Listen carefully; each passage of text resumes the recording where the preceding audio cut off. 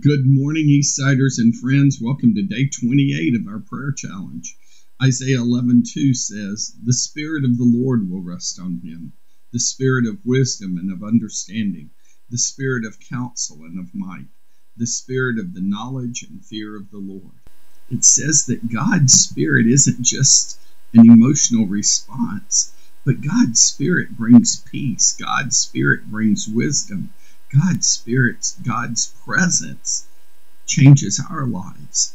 And then God uses us to change other lives. It's our job to be that presence to others who don't know Jesus. Today, let God's Spirit fill you and let God's Spirit in you help us. Father, we are thankful for your presence. Help us to trust you today and allow you the freedom to work in our lives to bring peace and love to our church and world.